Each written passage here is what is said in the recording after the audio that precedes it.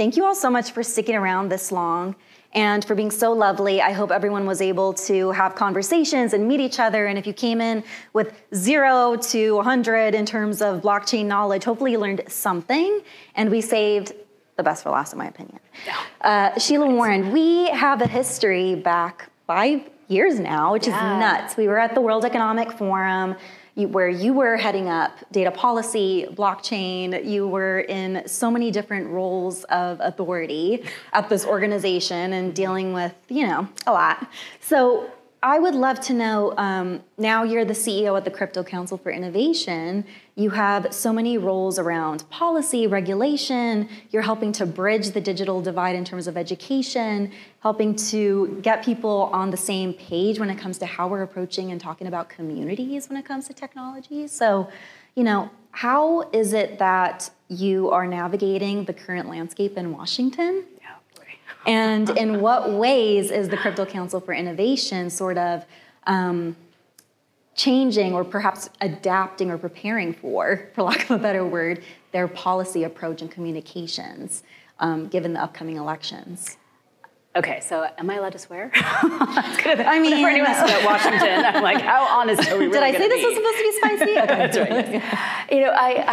right. Where to begin? So those who are tracking this at all will know that we are in a unique time in Washington, D.C. I would not say unprecedented because I think most of us have seen Hamilton and we know that there used to be literal duels in the streets. So we're not quite there, but it's kind of the 2024 version of that is happening in Congress.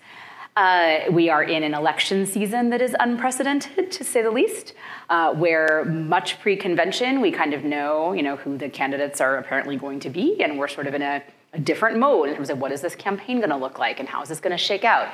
And I am occasionally a betting person, but I personally would not be betting on this election to go any which way. I think it is very unpredictable. I also think, just to part of it, a global perspective, we are in a year in 2024 of unprecedented number of elections in the world, right? And not all of those are democratic. Some of them are, democratic, okay? Nevertheless, there's a possibility of either a transition of power in some very significant economies and geographies, or an entrenchment of a faux democratic principled government, right? I'll just flag India as a very classic example of this, right? So we started with Taiwan, which I actually think was a somewhat surprising outcome to some folks, where they elected somebody who was actually quite civil liberties minded, which is very interesting in Taiwan, given the region there, right? And we're going to proceed all the way through the course of the year, and like every few weeks, there's a meaningful election happening somewhere. So we're in a time of a lot of change, okay? Now, how we think about this from a policy perspective is, look, I have the same principles I came into at the forum, which feels like a lifetime ago, by the way. It was only 2 years ago. It feels like forever ago. Which are, the crucial things are the things we've been talking about here today, right? It's about embedding not just consumer protection, which is how it's framed in the United States, but really thinking about civil rights, civil liberties, responsibilities, obligations, accountability. Because the thing is, we're in a world where those of us who believe that there are significant problems in not just our financial system in terms of exclusion, inequity, bias, deep-rooted problems that are systemic in nature, see those same problems in the tech stack and technology, right? We see platform data extraction, we see data exploitation, all of these things as being symptomatic of the same problem, which is a concentration of power in the hands of far too few people who do not have any meaningful accountability to the rest of us, okay?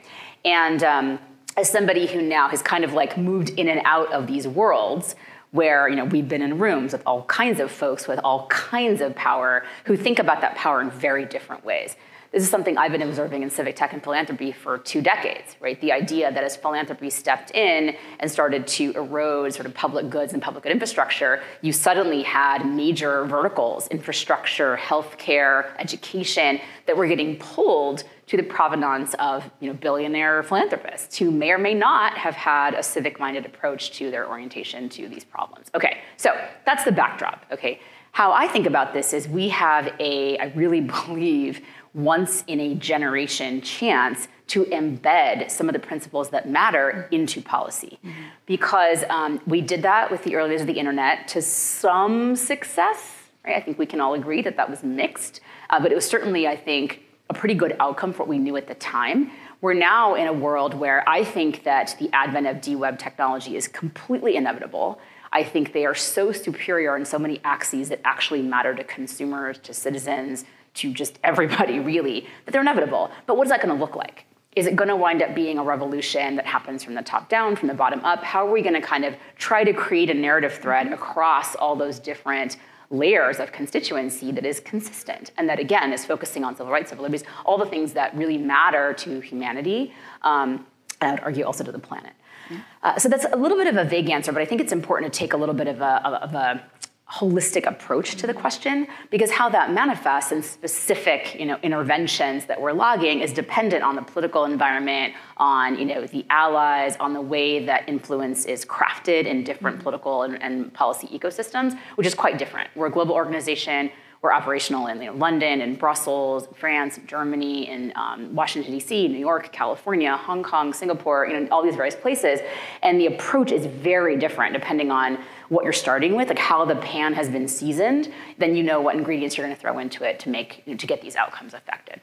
Yeah, I mean, given the global perspective that CCI is really taking in a robust way, right? And you mentioned, I saw that number about over half of the world population is going to be voting this year, which is crazy. I mean, as with the advent of, more innovations with respect to artificial intelligence and seeing that connection with blockchain that, we were talking about earlier with Marta, you talk a lot about sort of not seeing these technologies in their silos of excellence, but more so this constellation, right? So, you had a really good analogy in the way that you explain it, and I know that you explained it a lot in the past, but I think it would be really helpful for people to understand how you sort of see technology stacked, interconnected. And also, to add to that question, how do you then see, do you see generative AI having any sort of role in the upcoming elections, right? That's a different question. Okay, so let me talk about the stack. And so I think in the policy space, I think policymakers tend to talk about, but also think about tech policy in a very siloed way. So they're like, oh, we need AI policy, and we need cyber security policy, and we need policy about, oh my God, what the hell is spatial computing? Maybe we should pay attention to that. We need policy on blockchain and crypto and all these things, right? And look, there's some merit to that. And so the analogy I think you're referring to, which I literally hope this because I was really hungry on a stage. Okay, so forgive me, I was really hungry. But did anyone think Sheila here? It's important. We can talk about, those are like the tomatoes and the lettuce and the bun and the protein or whatever, right? And there is value. I'm a Californian. I like to know where my tomatoes are from, so sue me, right? There's value to that. But at some point you also have to say, well, we're constructing a sandwich. We're actually making a whole thing, and all these things go together, and they have a role to play. And that's how I describe a tech stack to someone who has no idea what the hell that is, or what is a tech stack? Is it a stack? Is it? I'm like, well, it's kind of like this. And in policy, you have to think about it similarly, because the policies you embed that you think are just about AI, well, look, actually, as it turns out, D-Web tech, Web3 technologies, a blockchain in some cases, can actually be a partial solution to the problem you're trying to solve. You don't need to have a policy intervention be the only thing that can solve the problem, right? Things like bias or whatever it might look like. You can actually use technology as a way to address some of those issues. And then you can layer in policy on top of that to make sure, again, I use the seasoning the pan a lot, so that the right things, there's a readiness for the right kinds of things to come together.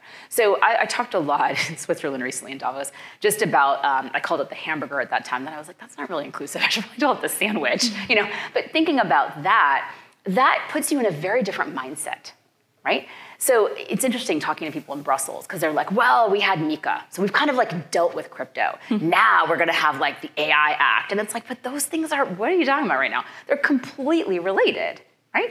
So this awareness is something that sounds very basic, but just like I think a lot of technologists, they don't necessarily think about outside their silo as well. There are a lot of folks in an engineering team that are gonna be focusing very narrowly on what they're meant to be coding and building, right? And it's only when you kind of come up a layer that you're like, oh, well, this all fits into a much broader thing. And as you get more senior in that role, you understand all of this. This is just true of human nature. Well, for policymakers, a lot of them, tech policy is new, right? They don't necessarily understand. And then tech is changing so fast that keeping up is basically impossible. So seeing that intersectionality is important. Now, I should say I'm a student. I went to Harvard Law School, and I studied critical race theory under Lonnie Guinier, who was a mentor of mine until she passed. And so I come to this with this concept intersectionality, and thinking about systems in an intersectional and holistic way is the only way to really do this effectively. And so to me, there's no difference. And a lot of that approach, I think, actually has informed my approach to how I think about policy in general, but also technology policy. Now, on the Gen AI question in elections, I mean, yes, the answer is, of course, absolutely 100% yes. Now, the interesting thing, I think, is that a lot of the sort of concerns around Gen AI are because of elections, right? They're like, oh my God, what are the Russians going to do this time? Or, is the Trump campaign going to somehow do it? I don't know, whatever, something. Are we going to get all these deep fakes around Biden or all this stuff, right? I mean, yes, of course, right? That's not, yes, we are, right? We did last time, we're going to this time, overtly. And what do you do about that? And so I think that I actually think that there's a time race happening, because the reality is, as you've heard today from people who are far more experts at the technologies than I, there is a hedge. You can actually use an underlying blockchain for accountability around AI, and Marta said this really, really well. So I won't repeat that content, but that is really important. But we're not quite there yet. And by the way, the election is 5 seconds away, and sort of this time scale that we're talking about here, right? It's really, really coming up very fast. And this kind of content, now that we're in this world where, Nikki Haley, hang in there, drain those coffers, baby. But we know what's happening here. We know who the candidates are going to be. And so there's going to be a pivot, I think, over to a different kind of content for a longer period of time than we have had in an American election in a long time. Because normally people are battling it out till the convention. You only have a matter of months before you're kind of in a general. We're pretty much in a general now, right?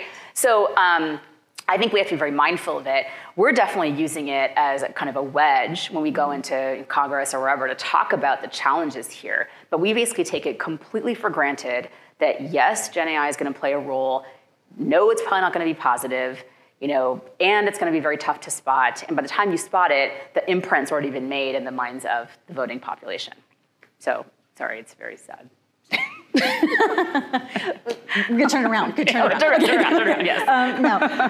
But you mentioned MICA earlier. A lot of people don't really know what that is. But I want to kind of get back high level with regulatory. I'll save you. But in terms of the regulatory piece, I think it's really important and also interesting to kind of hear your perspective on, do you see the same delays with AI regulation that unfortunately we've seen in the crypto space? And that doesn't take away from the fact that, 2-3 years ago, we couldn't even see crypto movement on the Hill at all. And now at least people are talking about it, but there's still that delay. Do you see that happening in AI?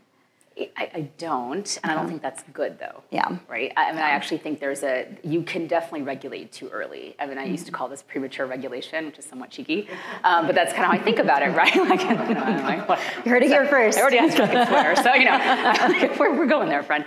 So, I think that's what I used to call it behind the scenes at WEF. I think I published that once, and I was like, I said it.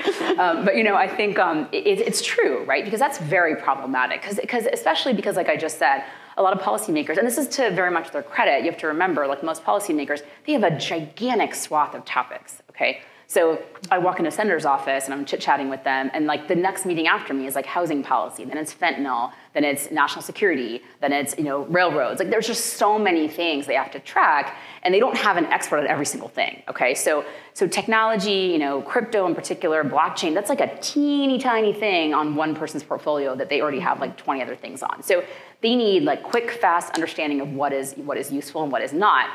And when you have a world where this election thing, it's not unlike sort of, FTX, we'll invoke the specter, right? So when that thing happened, there's we got to do a thing, we got to solve it, we got to fix it, that kind of came up. And similarly here, it's we have to get ahead of AI before the elections, which that's not a thing, you can't do that, right? But there's this sense that we're responding in real time to things. So like I say, whenever you do regulation hastily, you wind up regulating for a use case that is not even, it's the tip of the iceberg of what you really need to be thinking about, and it's not done in a really thoughtful manner. So now, I think you're trying to contrast, though, the European approach, basically, right, with the American approach. And so I will say, in the United States, it's not that there's not will to do a thing, okay? There's actually a tremendous amount of deep knowledge and understanding on the part of congressional staffers, and I'd say less so, but some in the White House, about Web3 technologies, AI, all this stuff. It's not that there's a lack of knowledge in some cases. It's that the political process is just a shit show, okay? Which is the word I knew I'd land at some point. I don't know how to describe this, but you know this, right? And if you don't know it in the sort of tech space, you know it because you've seen 15 votes to get a speaker. You've seen multiple rounds of things that are completely basic that can't get done. A budget can't get passed. I mean, these are fundamental foundational things that normally are relatively effortless and sort of perfunctory pro forma votes that can't happen. Okay, so we're in an environment where even if there were political will, which again, I believe that there is from some very important influential people in Congress on various committees and whatnot, things aren't moving because things aren't moving. It's not that our thing is not moving, it's that nothing is moving, right? So I think people on Twitter or whatever, or X or whatever you call it, social media tend to take it very personally. Well, our stuff is not moving and we're not getting any attention. Well, it's like, well, welcome to the show. Like that's what everyone is dealing with, right? And I would argue that things like national security in Ukraine and these are things that probably should take priority, with all due respect to all of us, including my job, over some of the things that we see as number one priority, right? Because they are crucial to actually preserving the world order in any meaningful way that we think is not going to kind of give it over to autocrats and possibly fascists. So anyway, that's a very political point. But the point is, none of those things are going, okay? So the idea that we're somehow going to escape that is a very naive one, okay? Meanwhile, in Europe, let's not forget, I think when you joined Web, so MiCA was it was 5-6 years in the making. It was just quietly behind the scenes. And when it emerged, it's this massive, gigantic, gargantuan, comprehensive piece of regulation. And it includes some things, it carves out some things, but it was 5 years plus, actually, of negotiation to get that thing across the line. It just emerged into the popular awareness in the United States because most Americans are not paying attention to European policy, which they should, right? And so we were very much tracking it when I was at WEF and now, but that's kind of where things are in AI. And so the thing to understand is a lot of folks, the minute MiCA was kind of hit sort of escape velocity where they knew it was gonna go, they turned to AI. So the AI conversations might seem very new. They've been going on for 3 years in Europe. Right now, for better or for worse, I think the AI Act is not good. I think it's like a Frankenstein thing that pulls together a bunch of threads that don't really necessarily make sense together. However, there was a lot of negotiation that went into that, and it was not reactive in the way I think we're seeing the American approach be, even though, again, I do not believe it is a powerful piece of regulation that is necessarily useful for the things I think we in this room care about. Nevertheless, you cannot argue that there was a process underlying that, okay? So those are the differences, I think, that matter. And so when I look at the EU in particular, and I look at us, we're tracking very closely what's gonna happen with the EP. There's a lot of people up for turnover and turnover possibilities there, right? How are they gonna think about technology? A lot of them are younger. They're gonna have more nativity with some of these technologies and more familiarity with it. That's gonna be, maybe it's helpful, maybe it's not. We have to see, right? So all of that, again, we're in this year where in the end of this year, we're gonna have a much different slate and a much different, again, to go back to this ridiculous, the pan will be seasoned in a different way because the folks that are gonna be in the positions of power to make decisions are gonna be different people with different contexts and understandings and backgrounds and priorities and all of that. And so you have to take what you get, right? So you have to adjust to the people who are there and make the case to those people that what you care about is important. Absolutely, yeah. That's why it's an exhausting job. I will pivot away from the policy conversation. Are you still with me? Okay. Okay. You absolutely have significant experience, obviously, in the nonprofit sector. In our work at the forum, you always made it a point to ensure that we bring all of the voices that, unfortunately, the forum doesn't have the most experience or reputation doing, at least very well.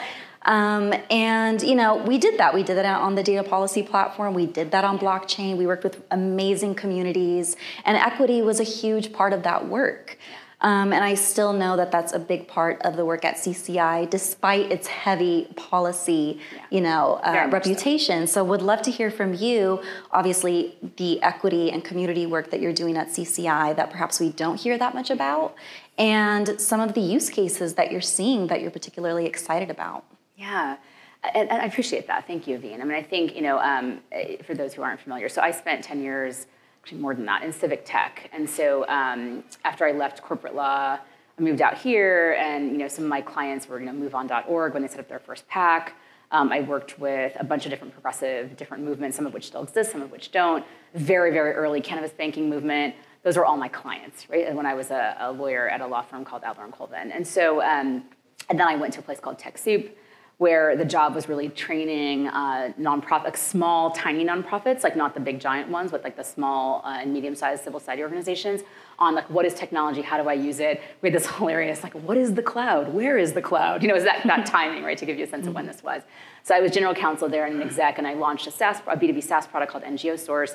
And so it's always been the case that, to me, it's not just civil society that really matters. It's actually smaller organizations that are very grassroots oriented in nature that have a different voice. And so my product, just to kind of go into this, to give you a sense of the background why this matters so much to me, was designed to basically divert funds away from the Red Cross, Red Crescent around disaster. The impetus and why I wanted to build this product was to get those to actually grassroots local organizations. So it was after Haiti that would have more, not just credibility, but like we're more committed to rebuilding and reconstruction in the countries that were suffering from disaster, because the Red Cross Red Crescent model is very effective along with the military, which is widely known, in the wake of disaster to kind of get like the food, the water, the whatever, but then they just vanish and there's no infrastructure left behind. So to me, I felt like empowering those organizations that were committed, that were local, that were there, right, to kind of do that work mattered a lot.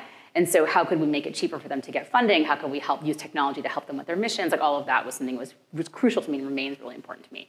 So anyhow, so all that being said, when I got to the forum, it was not surprising. I mean, fair enough. I knew what I was getting into. But civil society is sort of a little bit of a box check there. And I'll just say it. I know you don't feel like saying it, but I'll certainly say it because we're not there anymore. And to me, bringing in different voices was really important. So we do that at CCI as well. And you're right, one of the bummers about my job is I don't get to talk about that quite as much as the sort of policy work that I get asked about all the time, because that's the core function that we have right now in this moment. But my hope is that once we've landed some of the major regulatory moments that are inevitable and need to happen over the next couple of years, we can move back into talking more about this work that's happening a little bit under the hood. And so we do have a research division. And we got a grant to actually do a bunch of work thinking about builders of color in crypto and their communities. Like, what are people doing with the blockchain and with crypto? And unsurprisingly, it turned out that builders of color are doing two things. So one is, the use cases are twofold. One is remittances, they're sending money home. The other is they're gaining capital. They're actually getting access to capital they can't get from a traditional venture model, or they're not historically wealthy, they can't bootstrap a company. So those are the two things. But then what they're doing with it is community generation and creation. They're actually tracking and creating communities online in new ways. And you've heard again from other people talking a lot about this. And that accountability and that visibility is proving to be really powerful in movement building, right? Which is what we're kind of all talking about here, is movement building. So to me, I feel like that's fundamentally what this space is about, and what I think, whether you want to call it D-Web or Web3 or even blockchain-based technologies, depending on who you are and what audience you're with, I think they all have fundamentally the same concept, which is it's a different way of organizing power. It's a different way of solidifying power. It's a different way of creating an accountability within systems that is robust and that has longevity to it, right? That can have the longevity that the community decides it needs for whatever reason it needs it for. And to me, that is a foundational moment. And so part of what I want to preserve when I say civil rights and civil liberties, it's not just how we traditionally understand those things in traditional power structures, it's reimagining what structures would look like without the sort of top-down power hierarchy that's so familiar. If we had more open systems, if we had more democratic, I'll use that word, although it's, like I said, you already did this, right? If we had those systems really in place, what might that movement building look like? What might that accountability look like? And the blockchain is designed perfectly to actually be very customizable and configurable to whatever it is that communities really think that they want. So that is work that I think is kind of like, it's not the what I lead with, because it's very, I think it always comes across as threatening to anybody in a government, right? I mean, the minute you talk about this stuff, like I don't go into like Congress and say, we're talking about different movements of power, they're like, what the hell? That's not really but I think that if you understand this even a little bit, you get that that is foundationally what it is about, in my opinion, okay? And so it's always sort of there. And I think it's just a matter of time before we can start talking about that more openly and more directly in policy conversations. There are some folks we can do that with. There's some, progressives, and even frankly some libertarians we can do that with. But for the most part, it's not what you lead with. Right, right. Well, we have, we're near at time, so I want to close with this.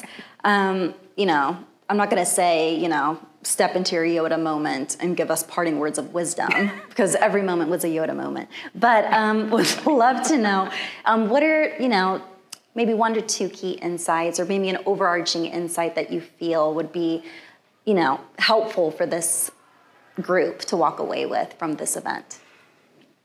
You know, I think when I was kind of going through my notes and things I jotted down, and as I was sitting in George's workshop, thanks, you know, this takes time, right? And I think there is, I don't feel it in this group, because I think we all know that the things we care about take time. They have taken time, and it's hard to not be impatient and frustrated. I'm frustrated all the time, Mascabine. I'm like, oh my God, you know, like, why does this take so long? Why is it so hard? Why is it so hard, right? It's so hard. But it is hard, and it does take time. And so I think that the time scale is important. And I'm not saying be patient, be as patient as you are prone to be. That's a personality question, right? But I do think recognize that there are a lot of little wins that are happening. There is movement that is happening. It is very, very observable to me from where I sit. I hope it's observable to you. And so on the days you want to beat your head against a wall, which is many of them, you know, I think just recognition of that, and that what we're doing is a proposition that when I think about this, I feel like it's a relay, right? Like, so people are always like, what do you want your legacy to be? And I'm like, well, I want my legacy to be movement. I don't need like a moment that's like Sheila Warren and CCI did that thing, whatever. That's not a thing I think about. It's like, did we move the baton? Did it move? Who am I passing it to? How are we building the next generation of people that are taking this forward, that understand what this is about? And when I'm in rooms like this, I feel so positive and excited, because there are so many people that are doing this in all of our different ways, right? And we have the ability, again, to organize as a movement more than we've had before. It takes a little bit, actually, less effort and labor with the tech that we have now to do some of that organizing than it took in the past, when it was really about sitting in a circle, having a conversation, doing a phone tree. It's like, there's no phone tree. You're just like, you know, signal chatting all your people, right? So there's so much efficiency that I think we miss, because the work is so hard and it does take so long. And there aren't necessarily these concrete moments of like, that's our win, we got it, we're done now. Like, that's not a thing that we're gonna experience. So to me, it's like putting that sort of expectation to the side. There's no like, when we do this, it's done. We can pass the baton to the next person.